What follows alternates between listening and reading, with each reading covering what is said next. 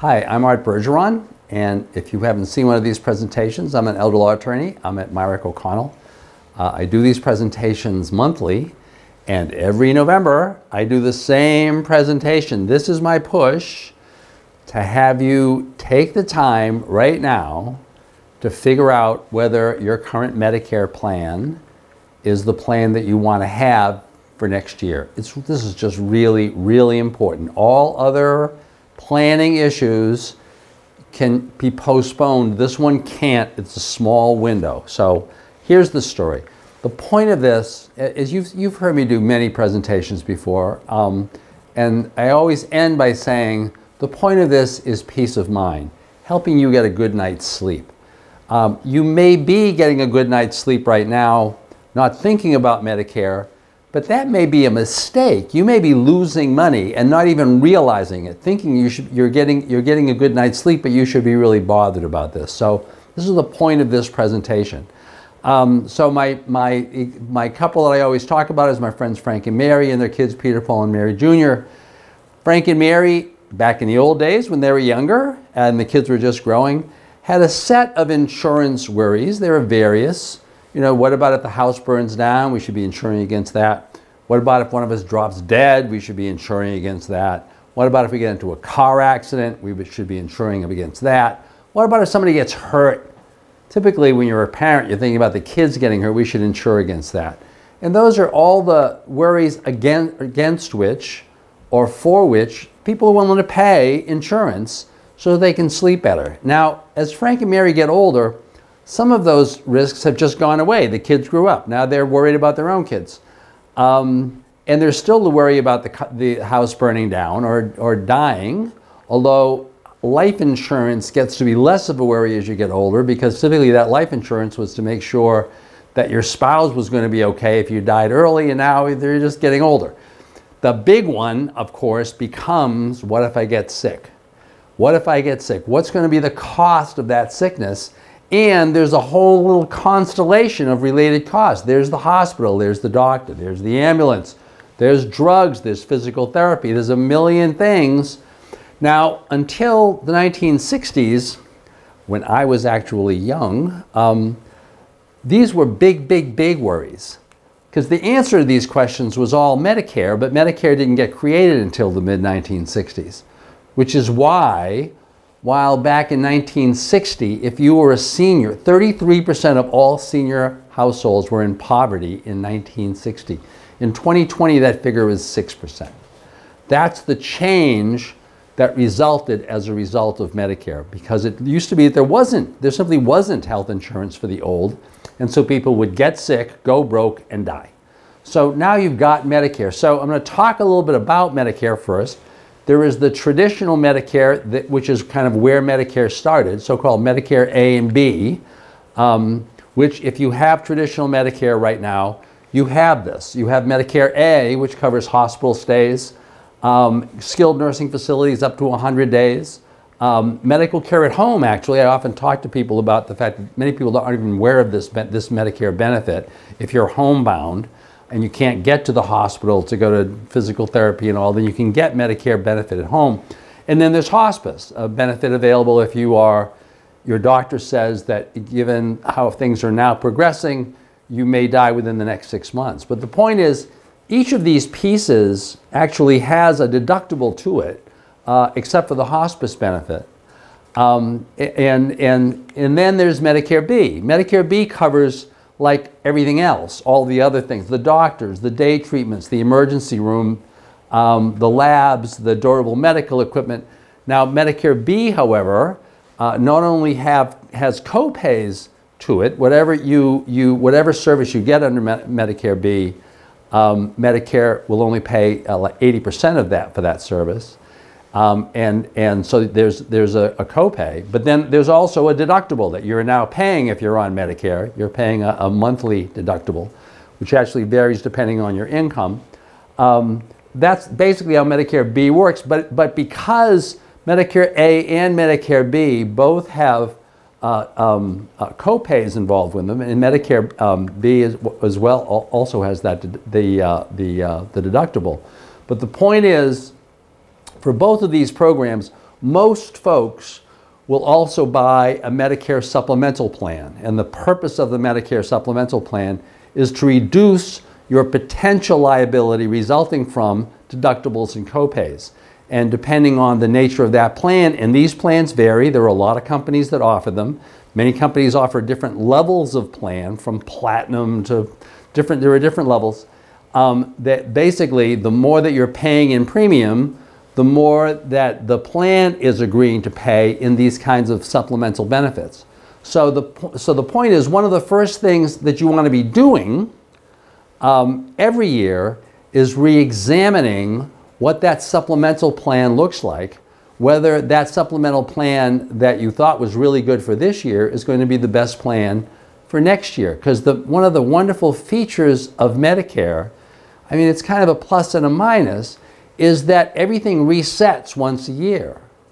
Everything resets once a year. So the Medicare, while Medicare A and B don't change, the supplemental plans that you now have maybe not the supplemental plans that you might be wanting next year. And that may be a function of how healthy you are right now, and whether, as a result of things that have happened this year in 2022, you may be thinking there may be more expenses, medical expenses next year than there were this year. And so you want to make sure that you've got a plan that's going to cover those expenses.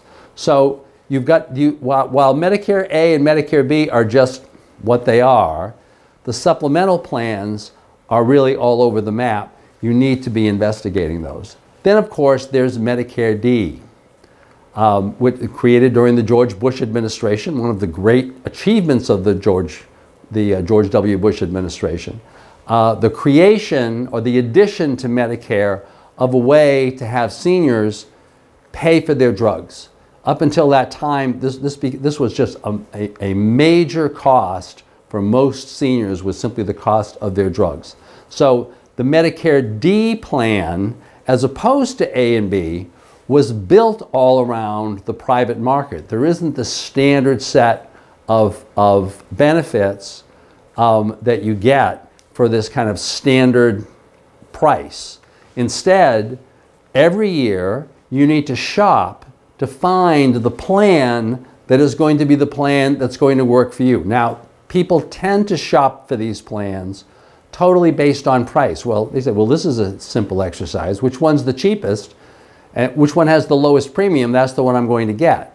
But of course, the real cost of your drugs next year isn't the cost of the drug premium. It's the cost of the insurance premium plus whatever you're paying for copays or for deductibles regarding those drugs, and whatever you're paying totally on your own because the drug isn't covered as part of your plan. And remember, every year, every plan changes. Nothing is fixed. So that very same Medicare D plan that may have covered your drugs this year for a very good price, next year may not cover your drugs at all, right? Or may be covering your same drugs, but for a much higher price. You need to know how that gets figured out. And then finally, there are the Medicare C plans. Now, I'm only going to talk about these briefly as part of this presentation, because in some places, specifically on Nantucket and on Martha's Vineyard, Medicare C plans are not available. Most people in Massachusetts don't realize that actually the latest statistic I read was 33%, but I just saw a projection that said that by the year 2030, 50% of all seniors will be on so-called Medicare C plans. These are often referred to as Medicare Advantage plans. They are basically plans that all offered on the private market, all offered in the private sector, and they're meant to bundle all of the medical things that you might need. So they're meant to bundle, you know, among other things, the cost of all the drugs. So it always includes a drug portion. It always covers Medicare A and B. It covers all of the things that Medicare A and B cover, but it may also cover the deductibles. It typically will cover the deductibles depending on the level of the plan. And then it may offer some things that typically you wouldn't even find in Medicare A or Medicare B. Things like dental insurance, or things like eye doctor appointments and eye insurance. So these plans cover a variety of things. The only common feature of all Medicare Advantage plans is they're required to cover everything or to offer all of the services that Medicare A and Medicare B covers. Beyond that, it could be anything. They may cover dental, they may cover hearing, they may cover eye care. They may cover, so there's one plan that's called the Silver Sneakers benefit. It covers your health, the cost of your going to the health club. It covers the cost of your staying healthy, because these folks really want you to stay healthy, so they won't have to pay in the event that you get sick. So there's good news and there's bad news about all of this. The good news is, whether it's A or B, whether it's Medicare D, the drug plan, or Medicare C, which is the Medicare Advantage, which basically builds in all of these plans under one roof, everybody qualifies for all plans. It's a wonderful thing. It's a wonderful thing that no matter how old you are, no matter what your health condition, even if you know that, for example, because of your current health problems that have come up, you're going to have serious bills next year that you weren't anticipating this year, you can then look for the plan that's going to maximize your benefit while minimizing your costs. You can actually tailor make the plan, whether it's because of the kind of surgeries that you're going to get, because of the kind of drugs that you're going to need. It covers everything. It covers everything. And you can build your own plan, and you can do it during that enrollment period, October 15th to December 7th. And this seminar is being shown through November, because we want to pick up everybody that wants to think about redoing their plans. The bad news is, in my opinion, I may be wrong about this, you will never figure this out on your own. You just won't figure it out on your own. There are just too many variables. So my strong suggestion, first of all, here's a way to think about this. And you may want to start off by thinking about it without talking to anybody else. See how far you get, and then say to yourself, don't I really want to have a second opinion where the first opinion is just me having tried to figure this out? Don't I want to have a second opinion? So start off with that Medicare D plan. Start off with your drug plan. There is no piece of your medical cost, right, that is more variable across the board than the drug plan, the nature of the plan that you're currently getting, and the nature of the drugs that you're currently using. So you want to do really kind of several things. You want to figure out, regarding that Medicare D plan, well, actually, excuse me, I'm just going to kind of outline all of the steps, then I'm going to go back to this. So you want to start off by figuring out your Medicare D plan. Then you want to figure out your Medicare supplemental coverage. Then you want to figure out the Medicare C alternatives, because once you have the D plan and the supplemental coverage in one place, now you know what the cost is going to be unless you do an entire alternative package. Then you can successfully consider what the alternative package might look like. So figuring out your Medicare D plan. Ideally, the way to figure this out is you can go on the internet, you can go on the Medicare website, and they tell you that you can, on your own, figure this all out on the Medicare website. And maybe if you're really, really, really adept, you can do that. But I wouldn't count on it. For those of you who, like me, don't want to basically spend hours or days trying to figure out how this system works, I would strongly recommend either A, calling your senior center and asking to talk to a Shine counselor. These Shine counselors, some of them are volunteers, some of them are actually staff at the senior center. All of them go through rigorous training once a year. Every year they go through training to find out what all of the new plans are, and how all the old plans have changed, and also how to use that website, the Medicare website, to actually help you calculate your best deal. So if you can't find a Shine counselor, you can actually go to the website of the Mass College of Pharmacy and Health Sciences. They actually have a group there that will help you figure this out, or you can go to a private advisor. there are private advisors that do this? Well, yes, actually, and I've brought Peter McKay's name up before because on Nantucket there actually is no Shine Counselor. There was a person who was doing this a few years ago, and he no longer can do it, so he stopped. There is no Shine Counselor on Nantucket. You may want to talk to Peter. Peter, for years and years, was at like if I'm on Nantucket, everybody knows him because he was kind of the main person at the hospital.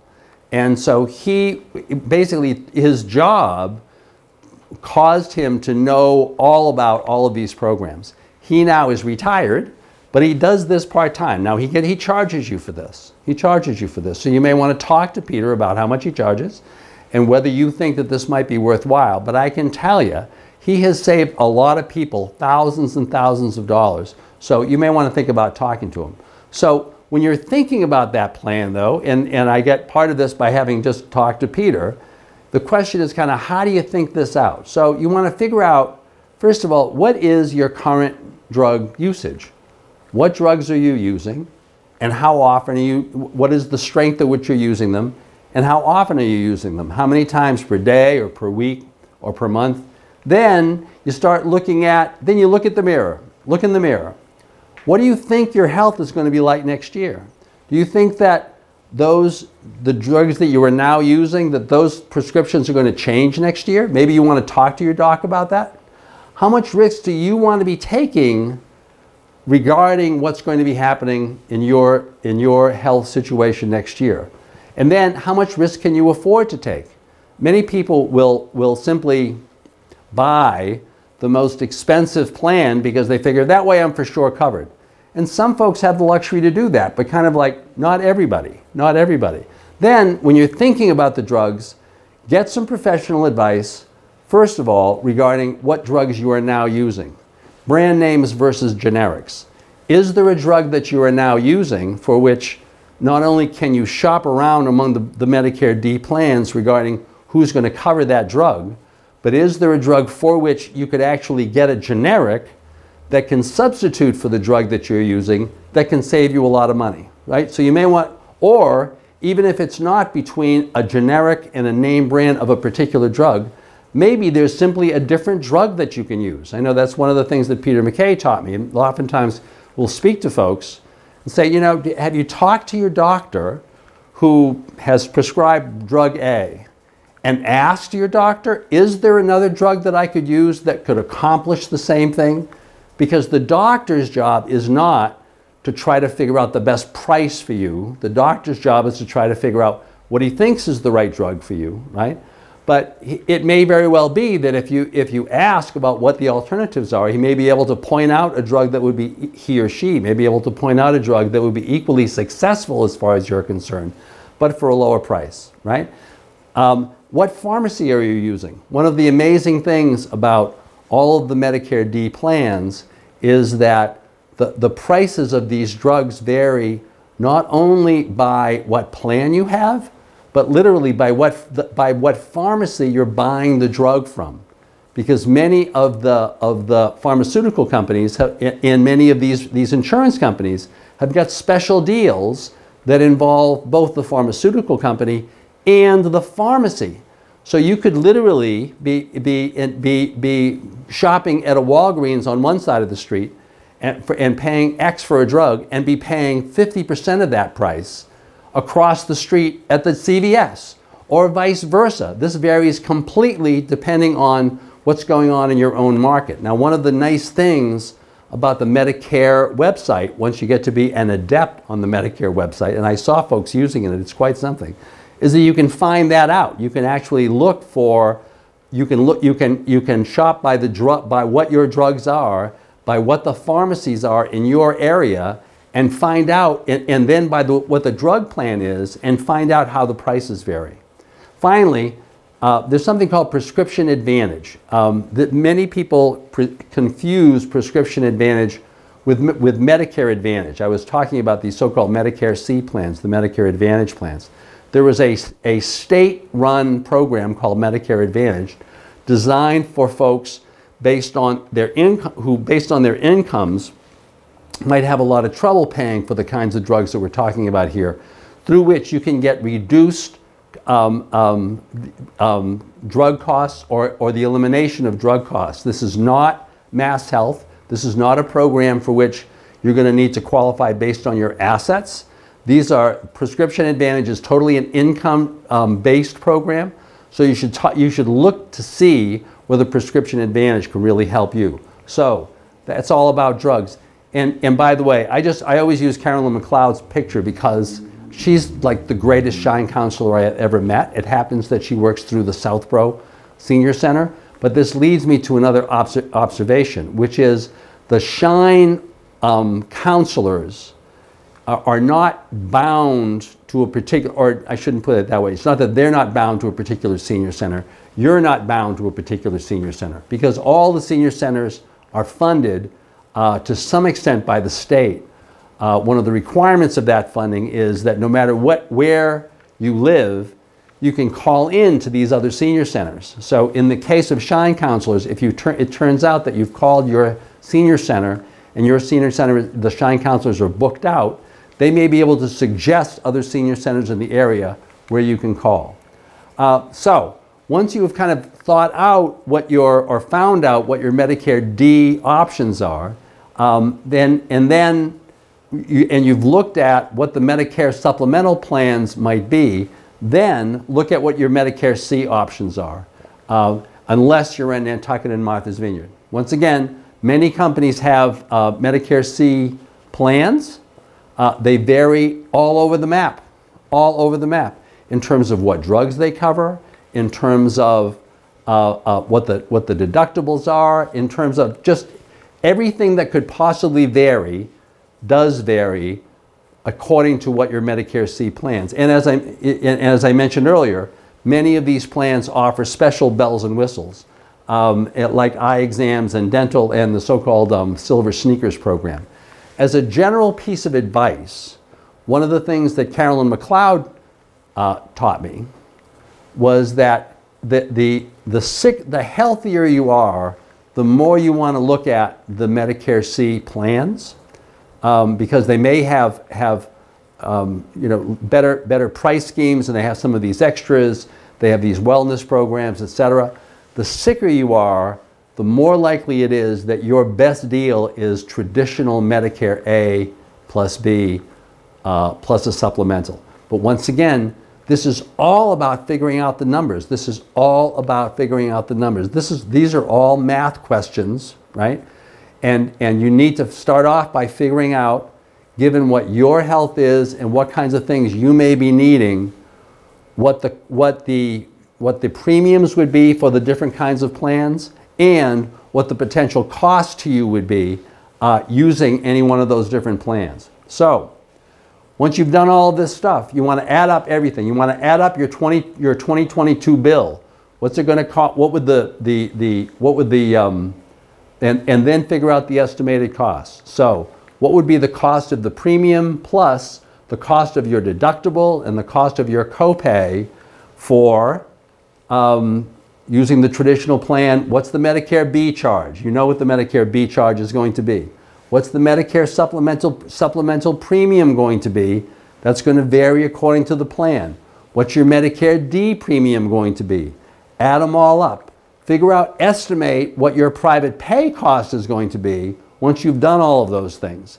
And then finally, compare that, unless you're on Nantucket or Martha's Vineyard, to the best Medicare C plan that you can get, and just add it up, and then say to yourself, because this is insurance, so there's always a risk piece here, right? You're basically taking a gamble. Fortunately, it's only a one-year gamble, but you're gambling about what your costs are going to be next year.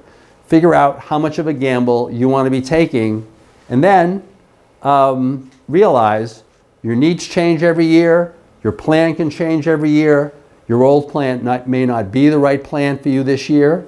This year's or the 2023 plan may not be the best plan when you get to 2024. Once you've done all that, buy yourself dinner. Hey, take a break and realize that once again, the goal of all of this is to sleep well at night. If you're not worried about it, and you've got a lot of money, and you're not worried that maybe you're throwing some of it away, you can sleep fine. if you are worried about these things, it is worth going through this exercise, and it's worth going through it right now. Thank you very much. I hope you enjoyed the presentation. As I indicate on my, if you want to see this presentation again, you can also watch it on Elder Law Frank and Mary, which is Frank and Mary's YouTube channel, or you can call me anytime if you have any questions. I never charge for advice. Thank you very much. I hope you enjoy the presentation, and happy Thanksgiving.